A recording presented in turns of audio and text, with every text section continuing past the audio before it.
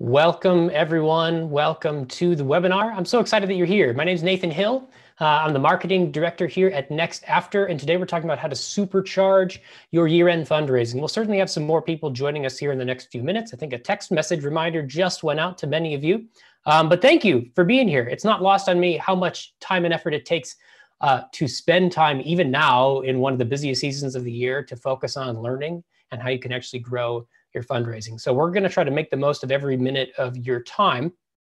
As you see, if you're just joining, there's lots of people sounding off in the chat box on the right side of your screen, letting us know who they are, what organization they work for, and where in the world you're tuning in from. So feel free to use that. I'd love to see, the names and organizations of everyone joining. It's a lot of fun. Some shout outs here to Rita and Joanne, the first ones to join, Lori, Melinda. We've got people from all across the country, it looks like. I know we always have a pretty good Canadian regiment as well, too. So welcome, everyone. Excited that you're here. Hopefully, we can give you some great ideas to boost your year-end fundraising.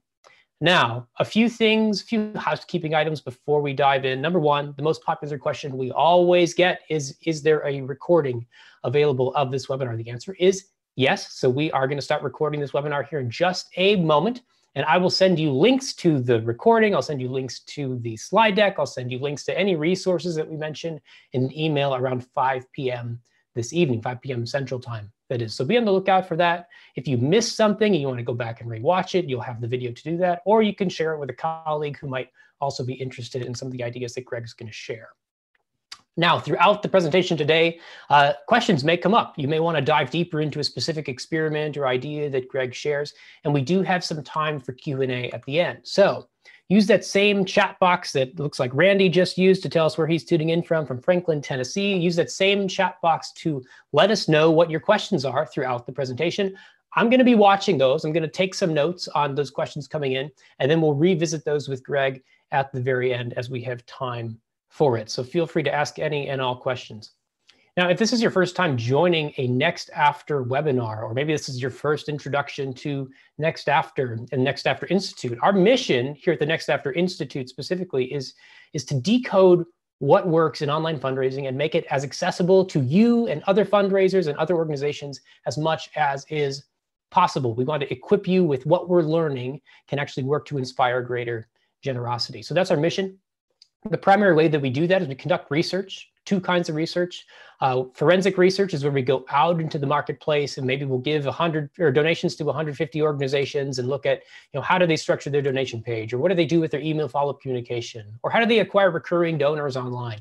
And we'll document that in research studies, and it generates new ideas that we can then test, which is our other type of research. So we work with nonprofits that we consult with to test these ideas to see what actually works, using data, using testing, using statistics to prove what works to increase giving.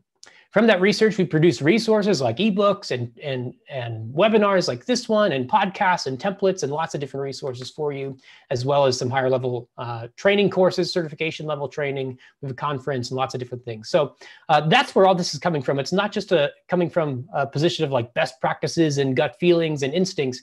Everything that you're going to hear today is based on data. It's based on what we've learned through testing and through practical application can actually lead to more revenue.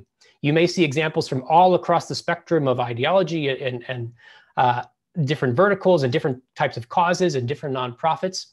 Maybe the specific case study isn't exactly like your cause, but there's learnings in there that can be applied to you and your organization and your context. Today's speaker is Greg Colunga. Oftentimes I might teach some of these, Brady might teach some of these if you've been on these before, but Greg is someone who's actually in the weeds working with organizations every single day to execute on these types of campaigns. I know yesterday he was very busy with Giving Tuesday, lots of different organizations trying to raise money on Giving Tuesday. Hopefully you were too, and hopefully you saw some success yesterday as well. Greg's our executive vice president, and he has some really interesting perspective and insights and ideas for you today. Now, we've been lucky enough at our office to have enough space to distance over the past few months and still have opportunity to kind of be at our desks and in the office as much as is possible. But we actually had our first case just this past weekend of an employee. So we're all back at home, we're remote. And because of that, we're coming to you, I'm giving this presentation to you pre-recorded. I'm live right now, but we've pre-recorded with Greg just because he's got kids that are also doing virtual school and all that. And we wanted to make sure it's a quality presentation for you and not have any ups and downs with internet access and all of that. So in a moment, I'm going to actually play the presentation for you, play the webinar for you, but Greg will be back on at the end of it for that live Q&A that I mentioned.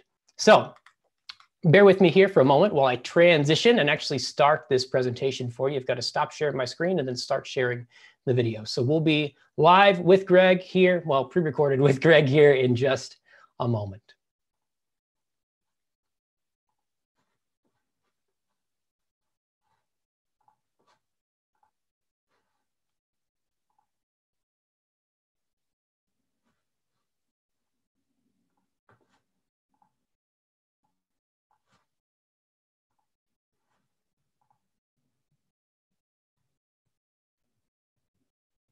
Hey guys, thanks for joining us today. Appreciate you being with us. Today we're going to look at how to supercharge your year-end fundraising.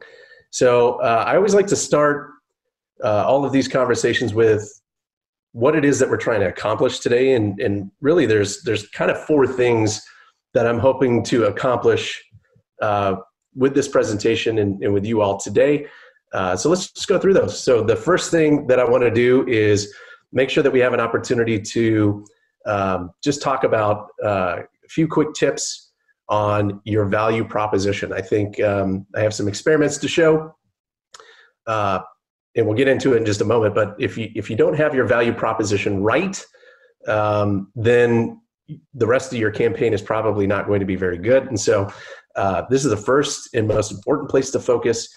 So I'll break down some of those components and give you a little overview or maybe a reminder around what the value proposition is, what the components of it are, and how you can make sure that that is your first and most important focus to supercharge your year-end fundraising. And then right after that, I wanted to make sure that we talked about something that your campaign might be completely missing, and moreover, some opportunities on how you might be able to account for this or create an answer to this if it is indeed missing. And then right after that, we'll talk about 3 ways that you can make the most out of your existing web traffic, specifically on your website, to extend the reach to your existing known audiences, and get them to consider participating in your year-end campaign. And the fourth and final thing that we'll look at today are 4 different ideas to jolt your campaign, specifically with paid advertising. So with that being said, I think we'll jump right in and we'll talk about quick tips on your value proposition. So if you've been a fan or a follower of NextAfter for any amount of time, you probably heard us talk a lot about the value proposition. This is the foundation by which your campaign and your fundraising effectiveness is going to spring forth from. And so we really want to make sure that we touch on this. And really there are 4 components to the value proposition that can help you, or in terms of like thinking about your value proposition, there are 4 kind of categorical ways that you can do that. And so the first is appeal. And we typically say like, I like it, I want it. And appeal really comes down to how interested the audience is to the call to action that you are communicating, and your perceived assumption about how interesting it is, or how much you think they might want it. And of course, there's some things that you can do to kind of test that. But ultimately, appeal is one of the most important components of the value proposition. The next is exclusivity. We typically say, I can't get it anywhere else. No one else does what you do. And I think, there are kind of subcomponents to the exclusivity factor of the value proposition. But ultimately, it's, to a certain extent, it can be, how you do what you do, and maybe your processes for doing it, if those are unique or different. This comes down to your organization, your efforts, your programs, your approach. How unique is it, and how does it differ from anyone else that might, any other organizations that might be focused on solving the same problems? But really, it comes down to this. I can't get it anywhere else. and no one else does what you do. And I think exclusivity really helps set your organization and your cause apart from other organizations. And being able to clearly articulate that helps the donor understand why they should give to you. The next piece is credibility. And ultimately it comes down to, do they believe you? Do they believe that this is an attainable goal? Do they believe in your organization? Do they believe that the outcomes that you're talking about can be achieved? Credibility is really, really important. Sometimes this kind of comes up in seals of approval or security locks and other things like that on the donation pages, because it shows that you can be trusted. But really, when it comes to the value proposition itself, it comes down to really focusing on your organization, your approach, and your ability to create a substantial or substantiated amount of proven impact, right? And so your ability to communicate your credibility really comes down to the believability that the audience has, that you can fulfill the things that you're saying that you're going to do with their gift or their support today. And then the fourth and final piece of the value proposition is clarity. And clarity really comes down to, can the donor understand it? Do they understand you? Do they understand the goal of the organization? Do they understand how their gifts will be used? This clarity can be broken down into many subcomponents, but ultimately, going through, I think this is one of the areas that's most important when we work with folks on improving or testing their value proposition. Clarity really is one of the things that is readily available for us to drive improvements on. Too often, I think we as fundraisers, as initiated folks, have an opportunity, or we communicate kind of organizational speak, right? So we're initiated, we're in the organization, we're focused on, we're so close to the mission and the work that we do that we just assume everyone sitting on the other side of the screen understands that lingo that we use. They understand kind of the acronyms that we use sometimes. So clarity really helps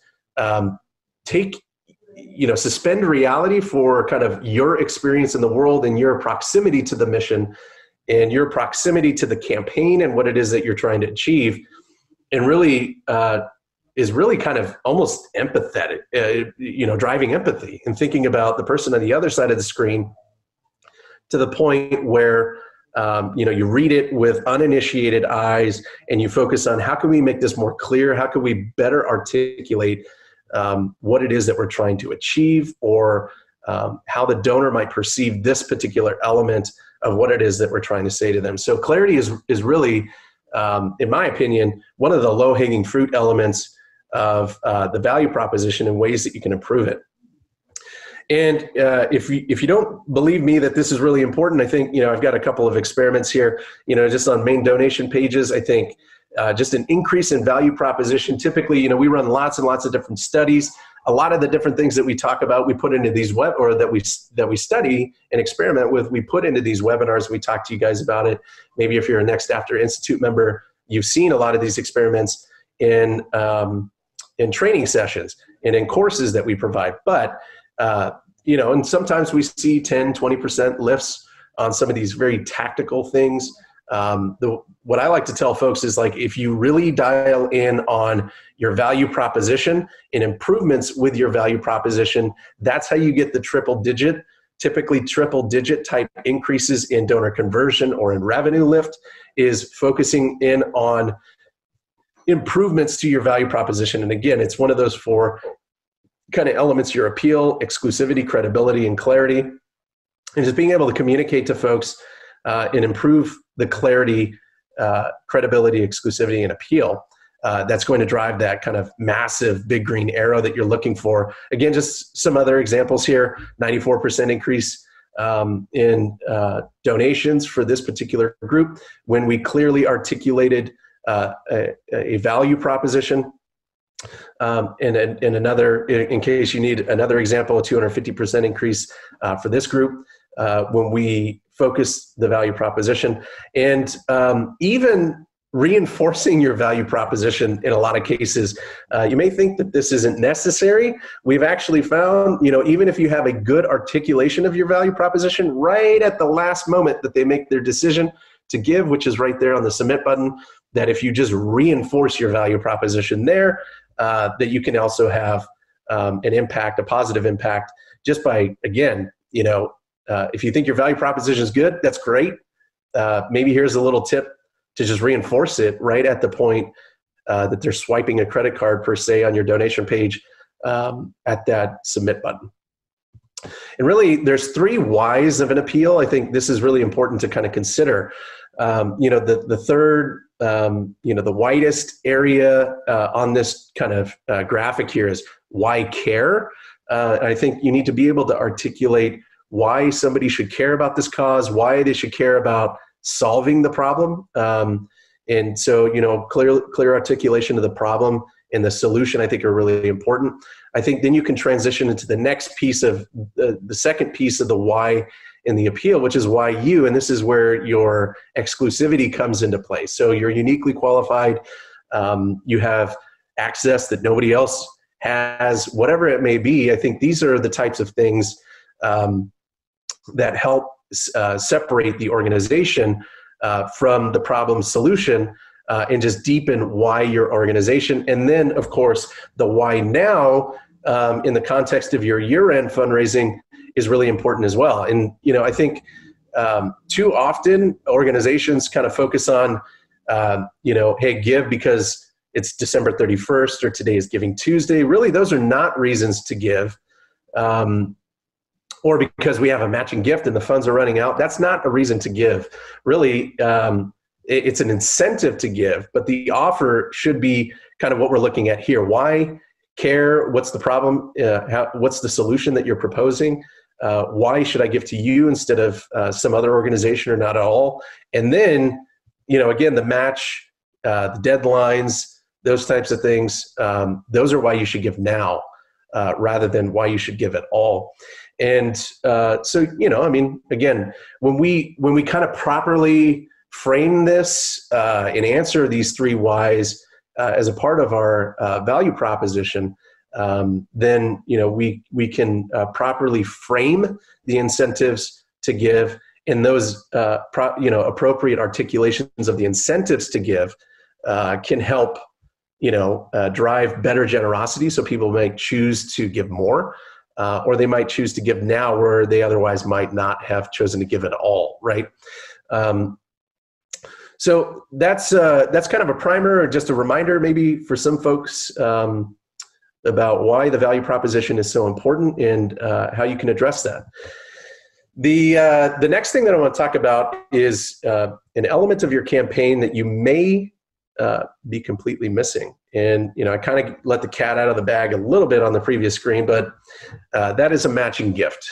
So we've done some experimentation around no matching gift versus matching gift. And, just about every time that we run these types of experiments, we see things like this, right? So, in this case, this organization had an appeal with no matching gift that was articulated.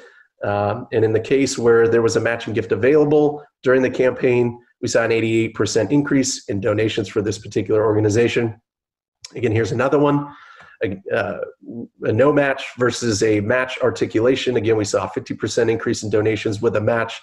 And then again, if there is a match, just continual reinforcement through the process of checking out on the campaign donation page can potentially increase donations and subsequently revenue.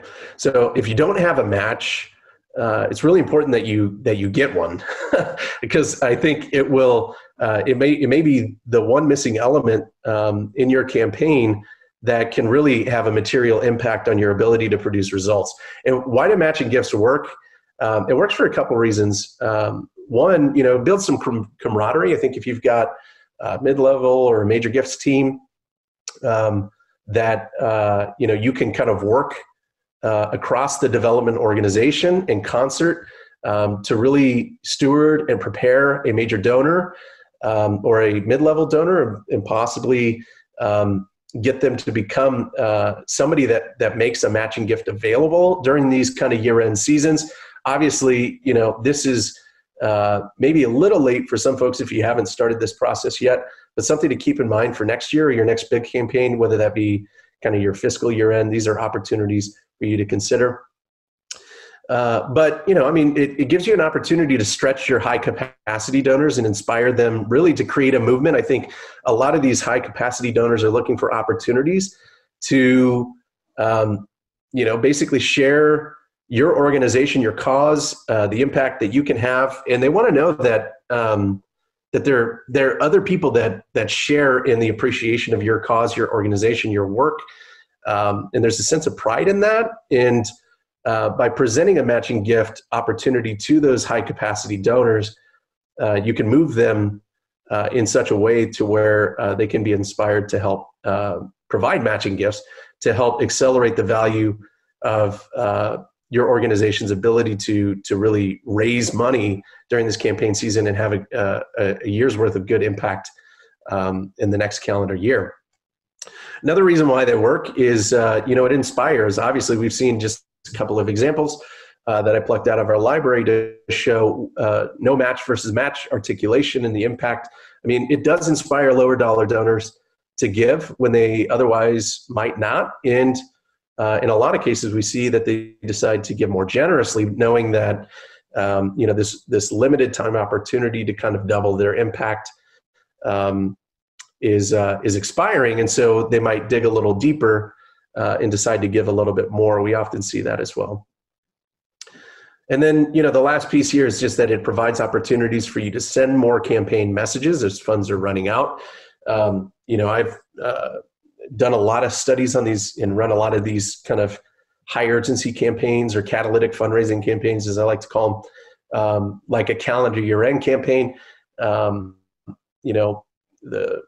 What we typically find is that more email sent equals more revenue. And yes, there's in some cases a proportional, amount of unsubscribes, but the percentage of unsubscribes stay typically flat or kind of level out after the first couple of emails anyways. And so, the people that are going to unsubscribe have already chosen to unsubscribe in a lot of cases and in a lot of the studies that I've looked at for these campaigns. So, the consistent argument against sending more email in the context of a campaign is, we don't want to fatigue people. We don't want to burn them out.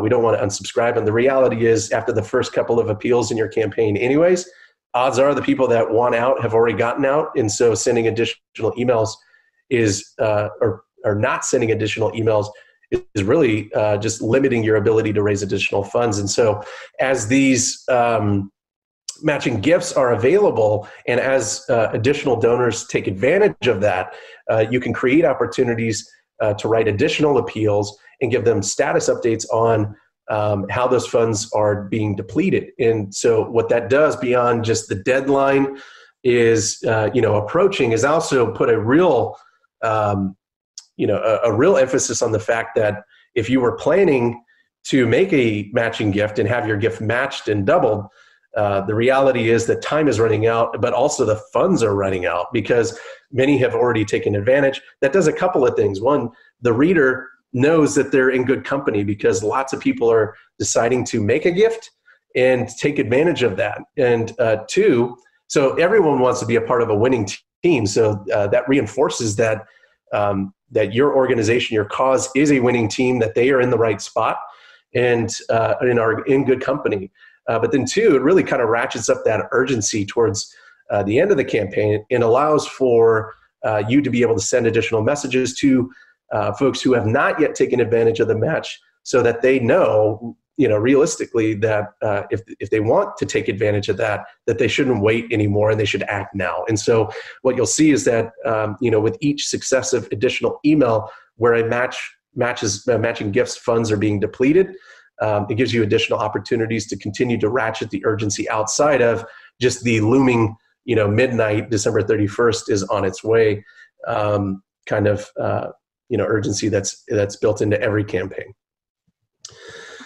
So a lot of folks might be sitting here and saying, okay, well, we don't necessarily have one or a handful of highly capable donors that could make a substantial enough matching gift. They're just not capable. They're not stewarded. They're not we don't have the relationship with them, or whatever it might be.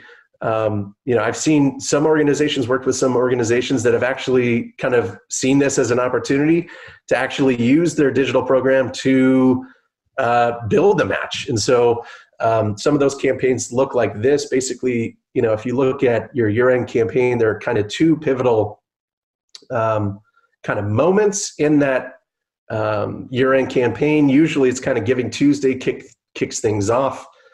New Year's Eve kind of closes things out. I mean, a lot of different organizations kind of, vary wildly between those two kind of tentpole moments inside of kind of the year-end schedule. So, I mean, you might go all the way back to like well in advance of Thanksgiving. Something that you can consider is basically looking at, most organizations have some idea based on either giving history, donors who have given more than others, in terms of online gifts or offline gifts.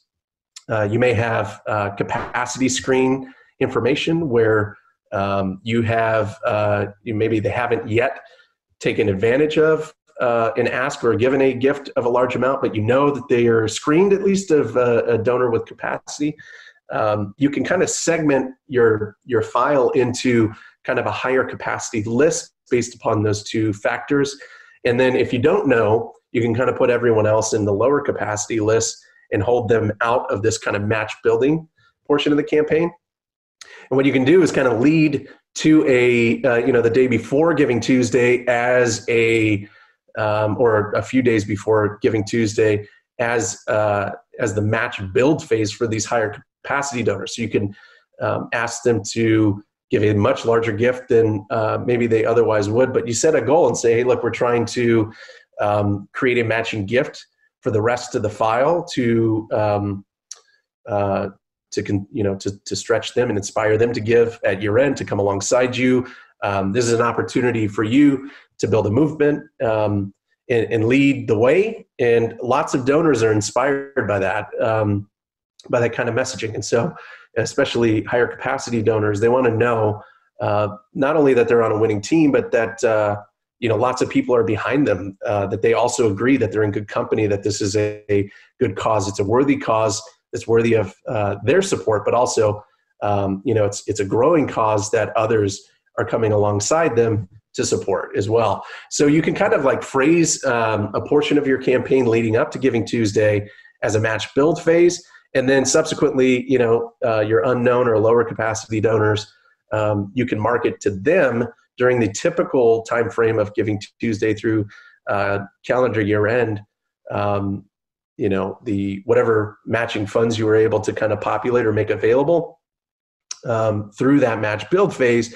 Now you have a matching gift to go to the rest of the file and inspire additional giving and potentially better generosity from those folks. So just some ideas there in terms of, one, have a match, and then two, if you don't have a match or if your hands are tied on what you can do there, maybe looking at ways to build a match and being creative on structuring your campaign, segmenting your list, and being creative about how you challenge or stretch the file of folks that have shown capacity or have been screened as higher capacity folks. So the next thing I want to talk about is just 3 ways to make the most of your existing web traffic. And I think, so often we think, well, it's all about email and what am I doing in email, that we kind of lose sight of the fact that, our website is ever present. There are a lot of different people coming to our website for various reasons. We should have an opportunity to be able to kind of let them know that this campaign is going on. It should be, obviously, if you've got your value proposition ironed out, as we discussed earlier in the presentation, you should have a pretty clear articulation for your case for support. And I think, anyone who's landing on your website, you should consider putting that case for support in front of them. So let's take a look at 3 different ways that you could do that. The first is to use your homepage and your navigation to make it easy for them to give. So if this is a theoretical, homepage, maybe it's your homepage, right? Some different ways that you can do that is call out and make sure that your navigation is treated appropriately. And then you can use some additional things like homepage ads, pop-ups, slide outs, and even sticky bars to make sure that they can't miss the fact that you're trying to let them know about it. And I think, too often organizations focus on what are we sending out, and they don't focus on, for the people who are coming in, how do we message to them? So let's take a look at navigation. Believe it or not, I mean, some folks, you can see there's the control and the treatment. This seems redundant, the treatment.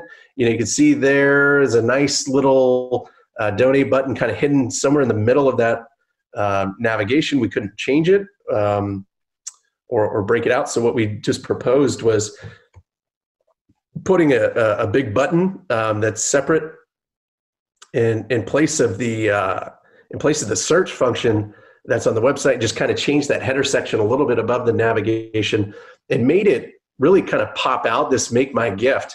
And what we found was, in this case, just adjusting the navigation, 74% increase in donations and 133% increase in average gift. Why is that? Just because more people knew it was there. It became easy. And I think that's kind of the key here, is just when you're focused on not your outbound, what you're sending out to folks, but your inbound, people that are on your website, how to monetize them and be able to introduce the campaign case for support to them.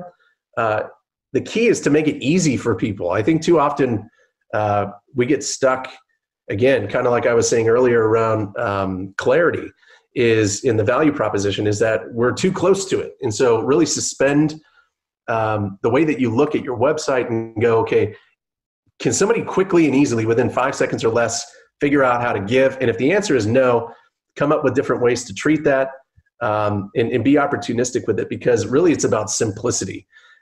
Mitigating friction. There's two types of mitigating factors: friction and anxiety. Anxiety is psychological resistance to take action. Friction is the difficulty to take action. Friction is the easier part to address. And that's really just focusing on making it easy for them.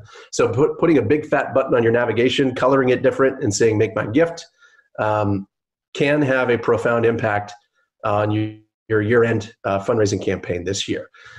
So number two, we should just get more from our existing articles in our blog. So if your organization has daily news or weekly news that's posted on the website, or different blog articles, stories of impact, things like that, that are promoting people coming into the site for readership, you're going to have more and more folks on the website. So how do you get the most out of those particular articles? We've actually tested locations and placements. We've tested a lot of different approaches, but here's just one client that we call these Dear Readers. And basically it's an end of an article on your website. And you see right in here, I don't know if you can see my cursor, but like right before it says "You may also like," and there's a tags section. This is kind of standard information that shows up on the site template. When the article is over, it has these tags, it has related articles. And on the right-hand sidebar there, you've got different ads. And so, what we actually do is we stick in a Dear Reader. So we intercept at the end of the article, the reader, and we make it look like inline content, like it's a part of the article. And what you do is you end up getting a lot more readership there. We've tested placement higher up in the article, in the middle of the article, and at the end. And we found, without a doubt, that at the end of the article, before any of that kind of tagging or related articles portion of your site and these different article pages, right in there, if you stick this kind of note to our readers, or "Dear Reader, we want you to know this is important," you can start to promote your case for support. You can start to really let them know what it is that you're fundraising for at year end, or that the campaign exists. We've also seen during year end campaigns that putting a countdown clock in there, a dynamic countdown clock that's just ever ticking, will also boost results. But in this case, by adding a call to action right at the end of the article in that Dear Reader section, as we like to call it. We saw a 568% increase in donations. So really, again, it's just that inline message. Dear reader, we want to tell you about this thing that we have going on. Give it a shot and see what you can do. I would highly, highly recommend that you consider adding a Dear Reader ask to your content pages, especially in the last or final month of the year. But also consider it all year. Number 3 here is turn your homepage into your donation page. So this one's a little bit more radical. Often, the homepage has, we have some difficulty. There are many stakeholders. There's a lot of different audience types, different constituencies that we have to serve internally, externally. There's not one true owner of the homepage. And so, in development, you're probably, or in the fundraising group, you're probably pushing a boulder uphill trying to get this approved. But I think it's worth it. It's worth having a conversation about it. And so I wanted to present it to you all today. In this case, this organization, we had their homepage, and what we did, this is what the control experience looked like. This is how they were going to, announce their matching gift. It looked like a banner ad. What we did was we created kind of this thermometer. We took over the homepage, and really this homepage became a donation page where they could transact, whereas the control experience looked like a banner ad that you had to, and it acted like a banner ad. You had to click it, and then it went to the donation page. And in this case, what we saw was that this, we took over kind of the upper portion of it, and then the rest of it, again, the donation page or the donation form was embedded directly on the homepage. In this case, we saw a 24% increase in donations when the homepage was actually a donation page.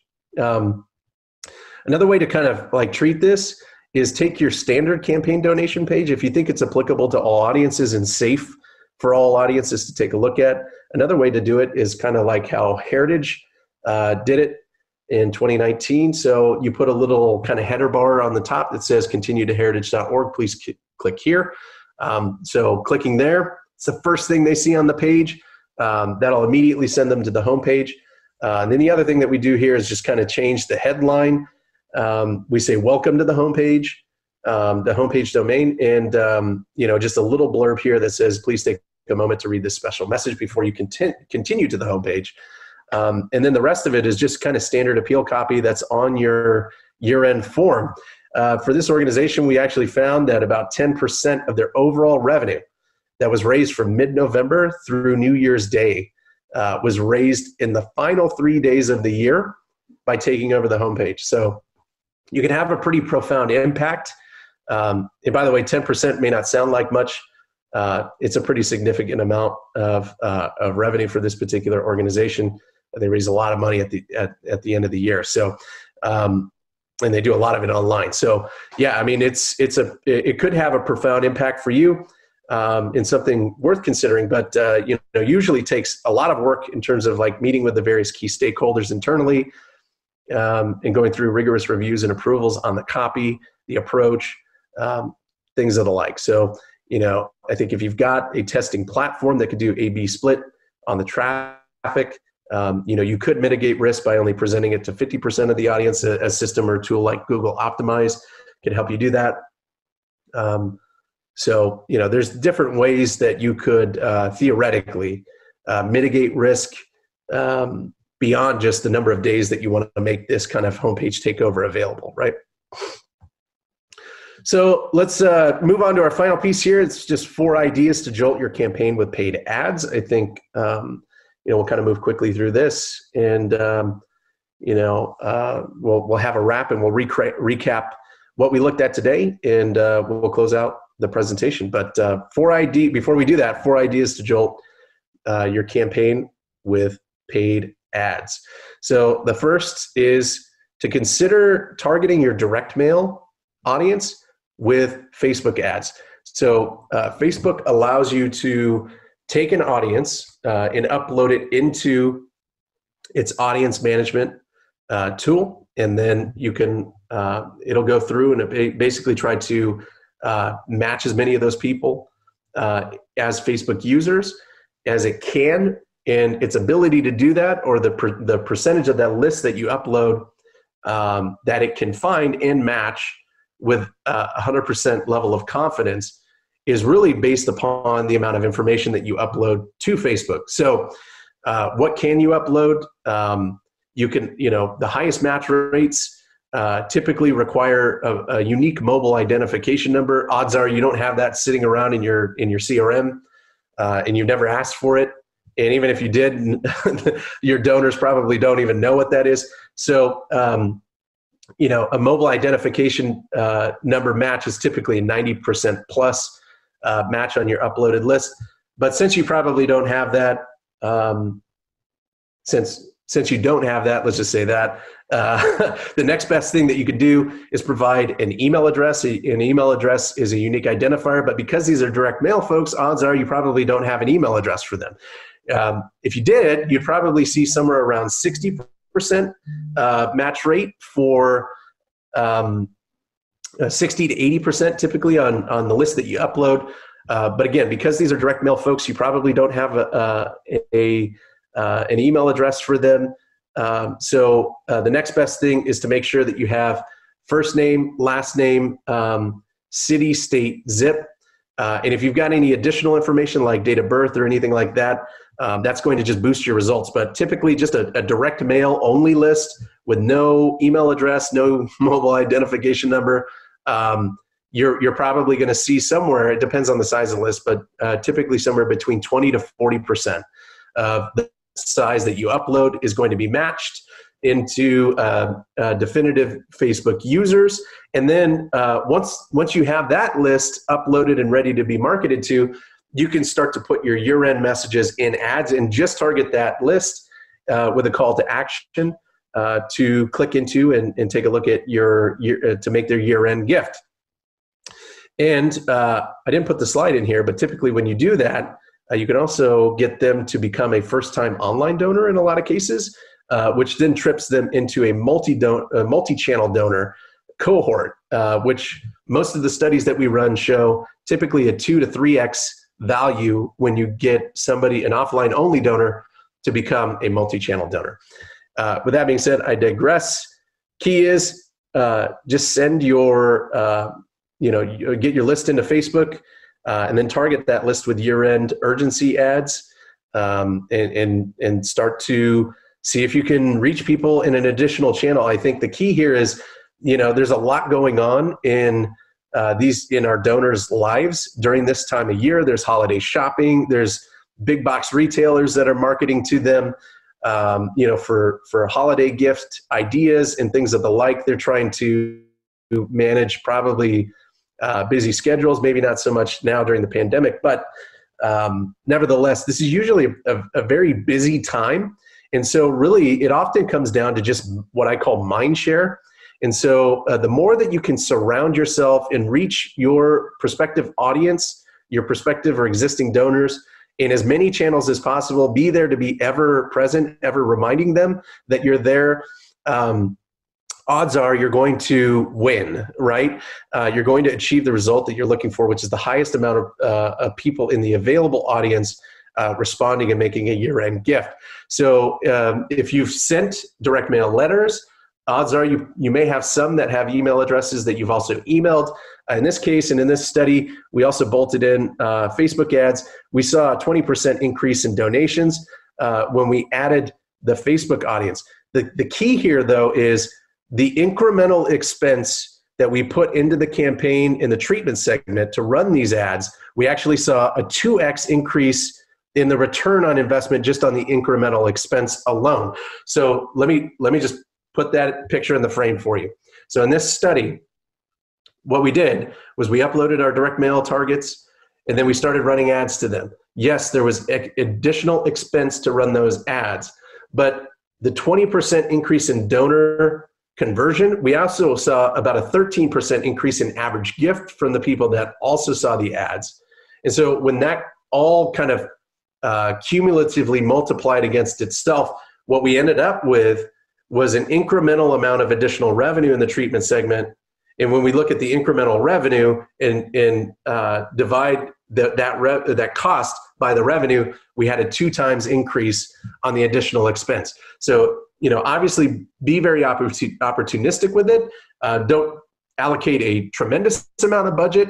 If you've never done this before, test your way into it. Be very meticulous and calculated with how you go about doing this. But know that at least in this case and in this particular study, we saw a 2x increase on incremental revenue against the incremental expense to run ads to our direct mail audience. So that's one idea. The next idea here is to put your donation page copy into your Facebook ads.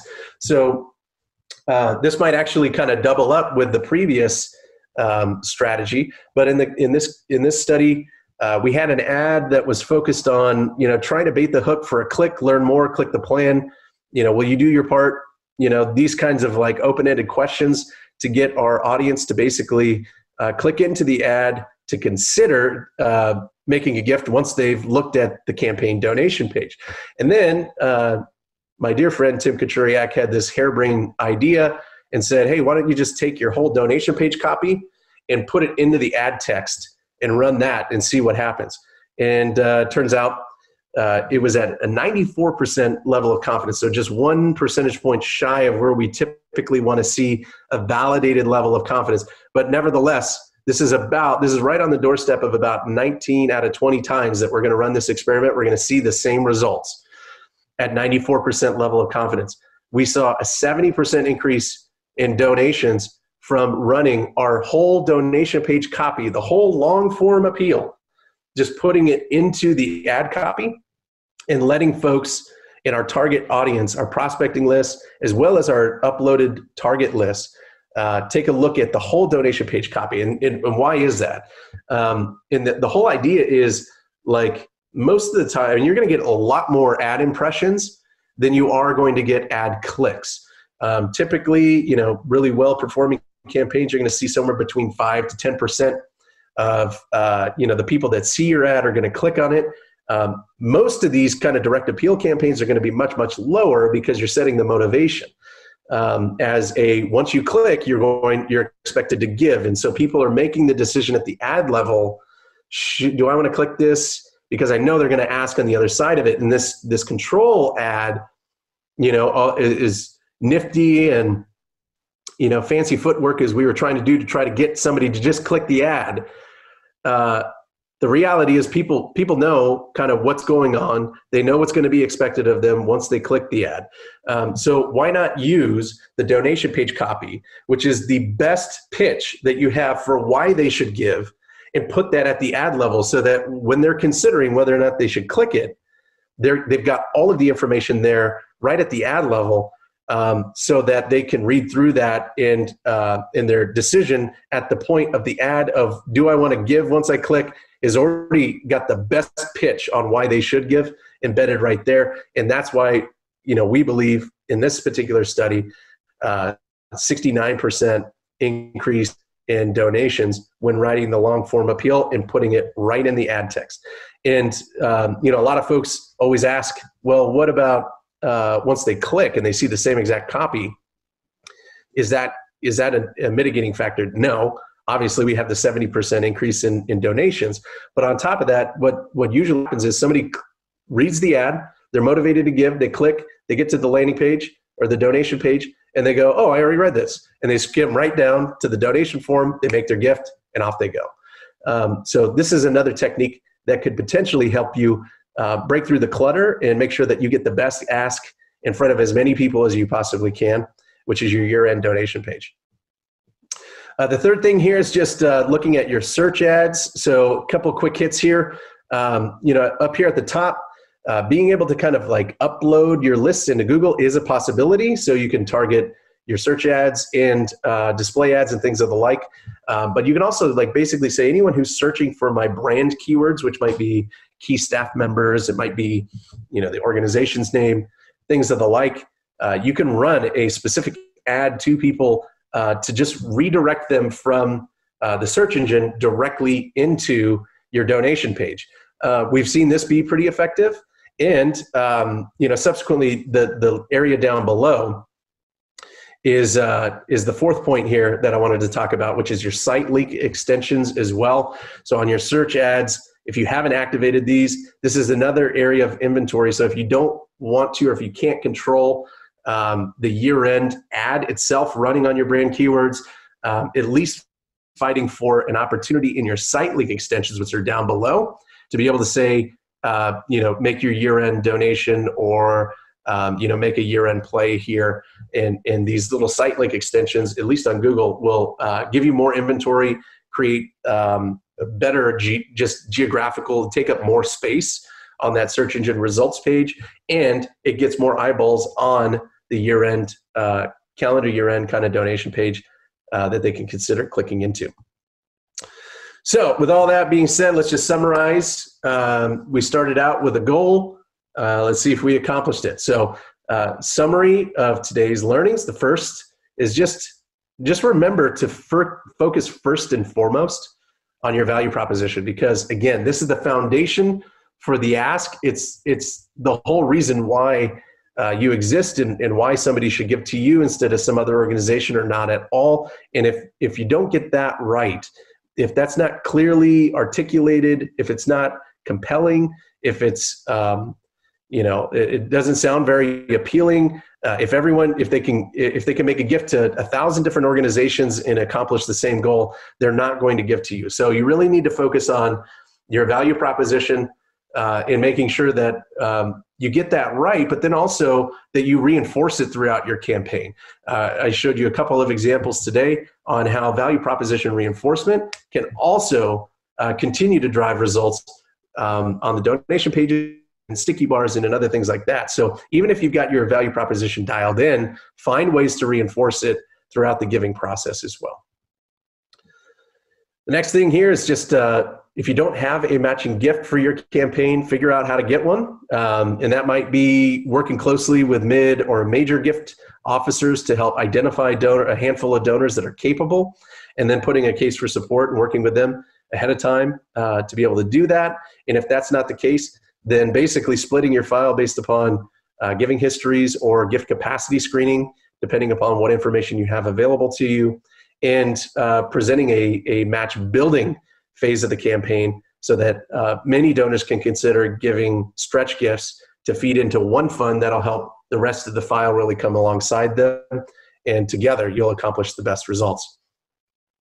The last thing here, or second to last thing here, is just use the power of your existing website. I think too often we only focus on what it is that we're sending out. We don't focus on who's coming in and how do we get the most out of those folks.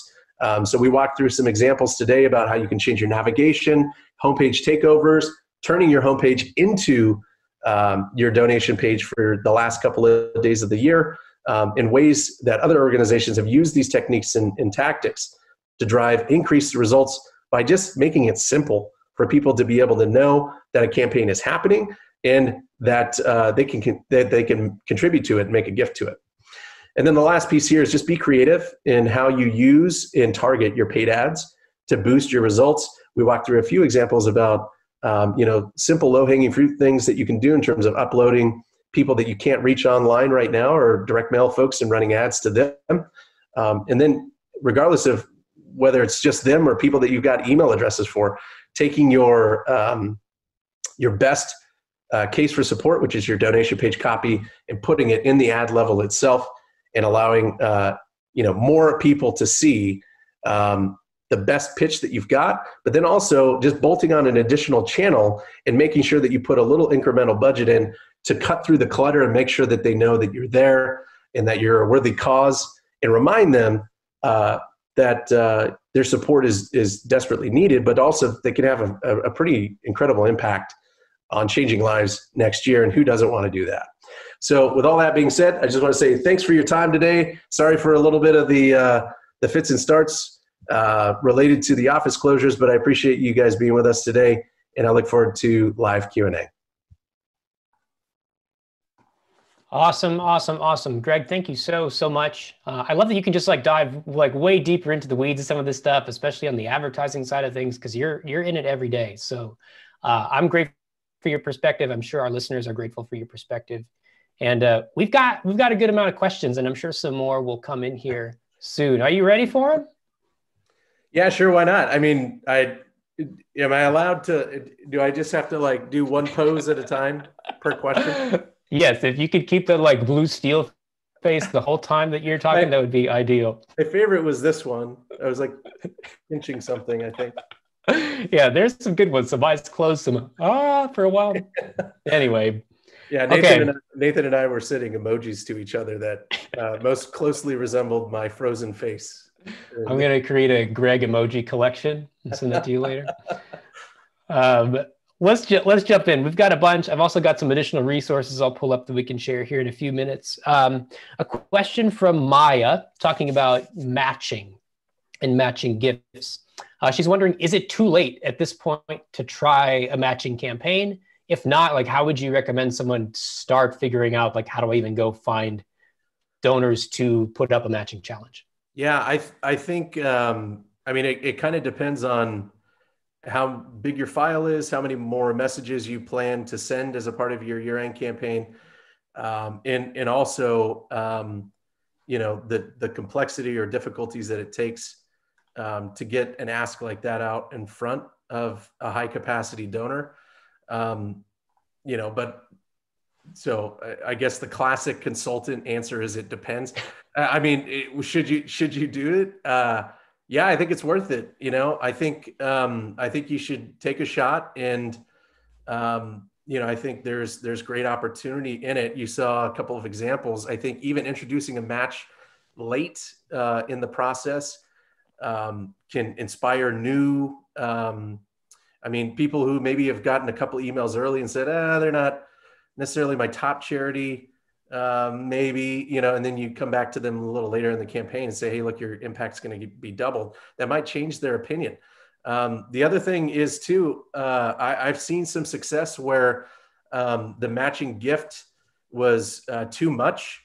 You know, so a very generous donor made a really large matching gift available late in the game for one customer, and we were only able to match about 50% of it.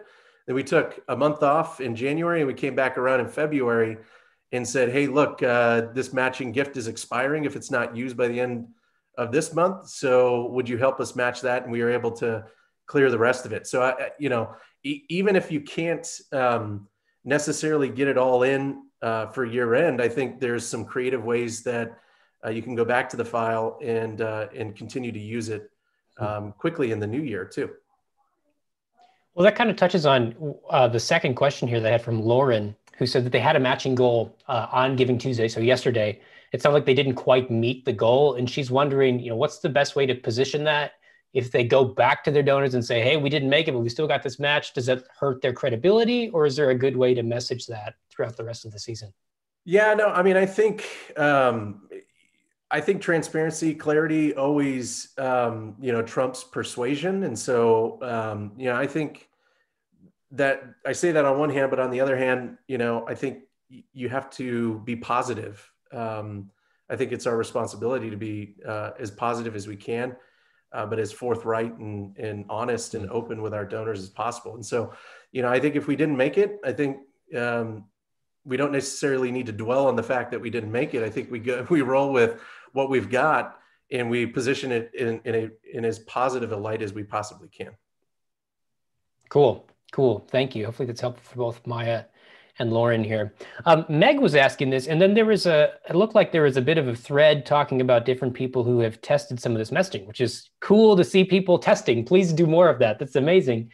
But the question was just simply, how do you position the donation ask in your language? Is it better to say, oh, where'd it go? I just lost it. There's the thread. She was saying, is it better to say donate or give or make a gift or something else? Like, have we tested that? Have you seen any differences there? Yeah, you know, there may be experiments in the library, I think, with that. Have I personally tested much with it? No. You know, I like to, as a part of these campaigns, I like to, you know, do what's called a micro ask. And so I look at, this is a little bit kind of 201 or 301, but looking at what a donor's highest gift has been and making, you know, pushing data back into the database and then using merge tags to basically say, hey, I'm looking for 2 donors who can make $1,000 gift today. Do you think you could be one of them? Right. And I think that's a little lower, and you get the problem solution articulation. You get a little bit of the exclusivity factor in the organization to play. But when it comes time to ask, you just ask, right? And so whether you're saying make a gift, I've seen, and kind of done, just made some tweaks to certain things where it's framed as, would you make your most special gift, or would you make another gift, or would you donate today? I think at the end of the day, I think most donors kind of get the gist. They all kind of mean the same thing to them. I think really just making sure that you ask is the most important thing. It's certainly a testable concept. And here's what I'll say, just kind of in general to tie off that thought is, what works over here doesn't necessarily always work over here. Everyone's audience is a little bit different. They've been cultivated a little differently. The flow of the communication is a little unique. And the personality of the sender or the organization is always a little different. And so, I think it is a testable concept. I think there's probably, better insights to learn and more opportunity to learn and see bigger lifts. My guess would be something like that is probably not going to validate, but it is testable if you want to test it.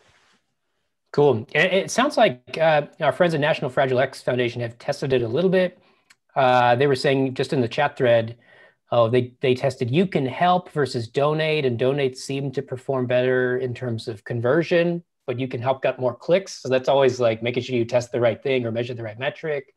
Yeah, we've seen that. Like I mentioned in the presentation, like Dear Reader ads, and also like even like the Facebook donation page copy being in the ad text too. I think these both have similar concepts where we've tested like learn more versus donate. And, it's kind of a, essentially comes down to like, you'll get a lot more clicks, but you'll have a higher bounce rate. The less direct you are. And the reason for that is it comes down to clarity, right? So if you click this, my expectation is that you'll give, right? So if you click it, you're going to give, right? And usually when you kind of message in that way, you'll have a much higher conversion rate post-click. So you'll see 50, 60% of the people that click will end up giving, maybe even higher. I've seen up to like 80% in some cases. But the volume of people that click is like this relative to that. And so it's kind of like, you do have to play with that language a little bit because, sometimes maybe it's better to get more eyeballs on the page than it is to get fewer number of people with a higher percentage of those people deciding to give in the level above the donation page. That's good. It's insightful. A question from a group called The Pursuit of History, and they're wondering, is it helpful to also, this is around Facebook ads now, is it helpful to also target your existing email list with Facebook ads? And if so, which I'm assuming the answer is you would say yes, is there a unique approach there compared to like just retargeting direct mail? Would those ads look different? So any thoughts there? No, and I'll do you one better. I mean, at the very least, start somewhere and start, where you should start based on this presentation is take your donation page copy and put it in your Facebook ad text, right?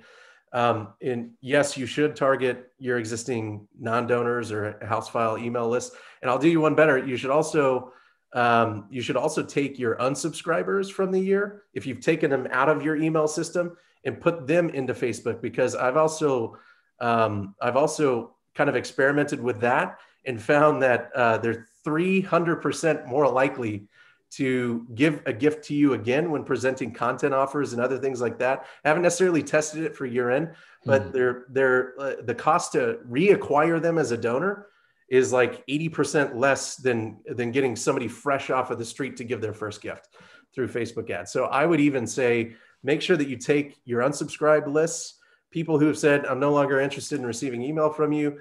You've exported those, you've gotten them out of the system. Go find those lists, put those in Facebook, put it in an ad group called unsubscribes and start marketing to it. I promise you, you'll love the cost per result. That's awesome. It's a nice little pro tip there. Bob is wondering about LinkedIn. And I don't recall if we've ever really done much with LinkedIn, specifically with donations, but do you have any experience there? We played around with it a little bit, and so what we did was we took like existing offers that were running in like Facebook, and then we just lifted those ads and dropped them in LinkedIn. And here's, I mean, LinkedIn is, it's got a lot of bells and whistles to it. It also has kind of a bad reputation for like direct marketing. And so, I definitely wanted to try it. And what we found was that we couldn't just lift our current messaging in Facebook and just drop it into LinkedIn. It just was not effective. And we also noticed like a 3 to 5 times inflation on cost per clicks from what we were seeing in Facebook. So it was a lot more expensive to get somebody to click just using the same creative. Now, having said that, I think there's different ways to use it. And if you think about LinkedIn, it's a more professional network. I think, in some cases, it might make sense to do very specific types of campaigns that are targeted to more of like a professional audience, like a working audience, or even like if your organization is working on certain causes that affect people specifically, like in a particular industry, a business industry type segment. There could be things there that you could do in terms of talking about the benefits to your corporation, if it's like a C-suite type person, or something of that regard. I think there's just a different way that I think we have to use it. That, to be honest with you, I think there's just so much untapped potential in the existing channels. It's just always been put on the back burner for us. Yeah, that makes total sense. And even on my side of things is doing more of the marketing for us, trying to reach fundraisers. I mean, you can get a lot more targeted for sure in finding people that are like specifically interested in fundraising, but the costs just go through the roof. And so it's hard to justify sometimes. So Yeah, I think you're right on with, it's got to be a unique approach, not a one size fits all ad campaign.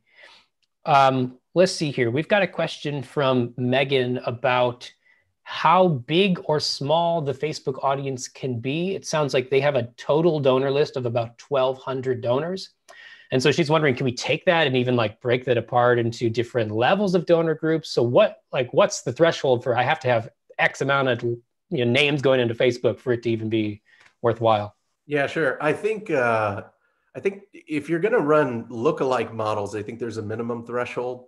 There might be some minimums. I think if you're under 100 or something, you may run into some issues. But like I said, I think it's you're safe over that 100 mark. But again, I think if the size of your audience loaded really comes down to less about direct marketing to that list, and it's more about if you're going to build a lookalike model to that list, which by the way you should do if you're going to upload your donors. And you're going to need 100 minimum donors to build a reasonable lookalike audience. So if you try to upload less than 100 and build a lookalike, Facebook will kick it back to you. But yeah, I mean, I think with 1,200, you should be great. Cool. We've got a few more questions. Before we jump to those, I do want to share, a few additional resources as people are, starting to head back to getting their campaign set up and all that stuff and residual things from Giving Tuesday. So before, you sign off, I do want to share just a few quick things. Number one, starting tomorrow, we have sort of this video series you can subscribe to called the 12 Days of Year-End Fundraising. So you can actually check that out at nextafter.com/12 days. So for the next 12 business days, we're going to send you a little video tip in your inbox, things that you can hopefully do day of to grow your year-end fundraising campaign, different quick ideas that you can implement, from subject line ideas to looking in Google Analytics for new ideas as to what worked in the past that you could keep redoing. So feel free to check that out, nextafter.com/12 days. And then you can find a bunch of different year-end resources to help you throughout the rest of the season at nextafter.com/year-end, from training to research to different blog posts and different experiments, podcasts, things like that. So feel free to check all that out again at nextafter.com/year-end. You can find everything there. Just Nathan, a couple. You had a nice little pose there in your screenshot. I know. Someone told me I look like a model in that pose, and yeah, I have to agree. You got the blue steel look going. I was doing my best. Okay, Cheryl is wondering about what's the approximate cost of Facebook ads? I know that's a big question, but maybe in the context of you're retargeting direct mail people. What can you expect to spend? Yeah, I think it depends. It depends on how long you want to run it. It depends on how you want to buy it. It depends on how big your audience is. That's going to impact everything. I think it also comes down to, we've done some experimentation. I put some stuff in the library in the last 6 months or so around how you buy it. And so we're starting to see also that plays a role in your overall cost per outcomes associated with it. But I mean, again, just kind of like, it's hard to say, but I mean, it depends on how compelling your stuff is. It depends on how much somebody understands or is affiliated with your organization, those types of things. It's probably safe to assume that most of these digital ads will kind of come down to a cost per click metric. And I think it's probably safe to assume that you're probably looking somewhere between, again, it depends on the cause as well. Sorry for so many depends, but if you're running ads on social and political issues, there's always a little bit more competition. There's inflation with the CPCs of the cost per clicks there. But I think it's probably safe to assume that if you have a finite audience, they're a direct mail person, they understand and kind of know who you are. The list is relatively sizable. You've got a decent amount of budget in there. You've got a long runway that you're giving Facebook a chance to run those ads. And it's not just like a 48-hour window type of thing that, maybe $1.50 or less per click, somewhere between 75 cents and $1.50 per click makes sense. I think with the direct mail audience, the one thing that you have to really kind of consider when you're setting up those campaigns is they give offline, and that's their offline donors to you. And, part of the reason why they haven't switched into being an online donor for you is because they're not online very much, right? And so you can only really reach them in Facebook when they're online. And so you got to give it, a couple weeks to run and give it an opportunity to try to find those folks, because when they're on, Facebook is going to, jump on them and try to really get after them. So you'll see kind of like some fits and starts and bumps. Typically, weekends, nights and weekends is when you'll see, but especially weekends is when you'll see, additional spending. So you want to make sure that you run it at least through one, if not 2 weekends, preferably, just to give yourself an opportunity to reach those folks. Cool. Thanks, Greg. That's helpful. Hopefully that's helpful for Cheryl too, to give it a little more context, especially if it's, the first time jumping in doing Facebook ads. It's hard to know how much money do I set this for? What do I spend per click? All that stuff. So it's helpful. Yeah. I mean, for the study that we did, that I showed, it was certainly less than 2,000 on that. And so, is what the incremental spend was. The run time for that campaign, I think it was like 15 days or something like that. So, I think it's pretty safe to assume that if you give it 2 weeks or so, you want to dial it down to, 500 or 1,000. I think, something is better than nothing. And Facebook is going to prioritize based on what you're telling its success looks like, which is, a purchase or a donation against this finite audience. You have this much budget to spend in this number of days. It's going to wait because it knows, okay, these people are more likely based on their online search behavior, what kind of websites they go to, the fact that they went to their website multiple times, haven't given in a decent amount. Like, I'm going to wait until this person's online. I know they come out on Saturdays. That believe it or not, the Facebook algorithm kind of knows all that. It knows all that, and it knows everything else. It's always listening. It knows we're talking right now about it. Oh my goodness. Okay. We have time for we'll say 2 more questions here, and then we'll have to end. So if we don't get to your question, feel free to shoot me an email directly at nathan@nextafter.com. We can try to get you some additional answers. And then again, feel free to go to nextafter.com/year-end. Lots of additional resources for you there as well. A question from National Fragile X. They're wondering, should our retargeting Facebook ads be directly to a donation ask? Because a lot of in our Facebook course, we talk a lot about don't go straight to a donation ask. You should have some type of free offer that leads to an instant donation appeal. So is this different, and why is it different? Yeah, I think so. Remarketing is a little bit different because they've already seen. I mean, if you're doing it right, you should be targeting people who've seen a donation page, whether it's a campaign or instant donation page or your main donation page. And you can get into the like specific page targeting if you have your pixel installed properly across your website, and be able to say, okay, I want to see people who've seen this page but have not purchased in this amount of time, and they go into this bucket, and that's your remarketing list. So yeah, I mean, I think it's okay to be able to kind of follow up. We've done some testing too with remarketing audiences. I put a couple of studies this year into, what's the right way to do remarketing. We've done some like video views and remarketing for purchases, for video viewers. That wasn't very good. We did, like people who saw a donation page and maybe, promote a different content offer. That wasn't as good. So, I think, as good as basically like remarketing a straight donation play after they've seen a donation page but have not yet converted. So remarketing, I think, is a little bit different, and you have to assume that you can go for a bigger value proposition. Whereas in a lot of these cases, and in our courses, a lot of that is focused on acquisition of net new first-time donors, and so. When you're doing those things, absolutely, but I will tell you, I mean, I've been pretty, I was 100% on board with the NextAfter line of thinking of like content offer to instant donation page.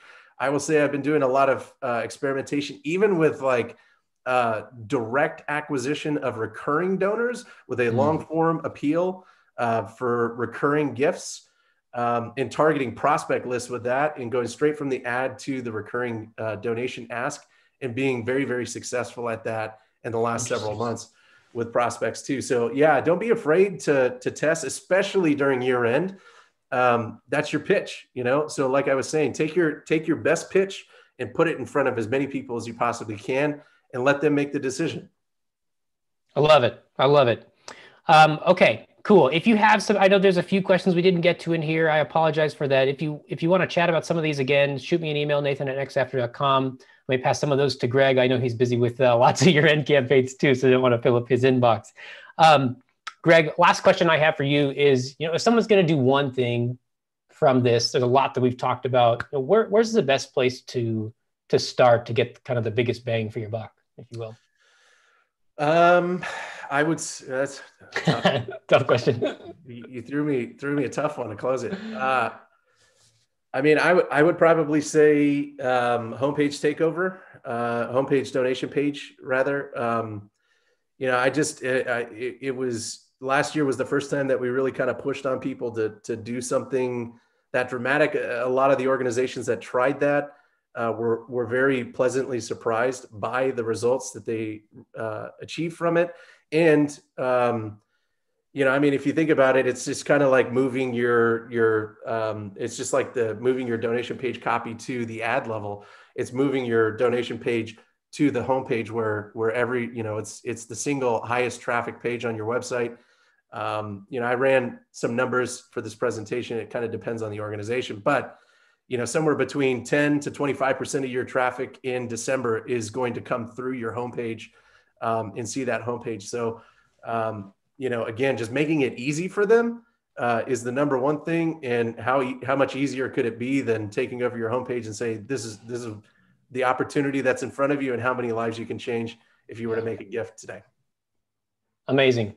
Cool. Well, thank you, Greg, so much for your time and for going a little bit longer talking about some of these questions. I know I appreciate your perspective again. I'm sure all of our viewers do as well, because you're right there with them running all these campaigns. So best of luck to you. Best of luck to all of you, our viewers, as you start to put some of these things into action. We're rooting for you throughout this season. Again, if we can be a resource for you, we would love to be. Shoot me an email. Go check out those resources again on our website. And best of luck to you. So we'll talk to you hopefully very shortly. Take care. Have a great rest of your day. Thanks, guys. Yeah. Take care, Greg.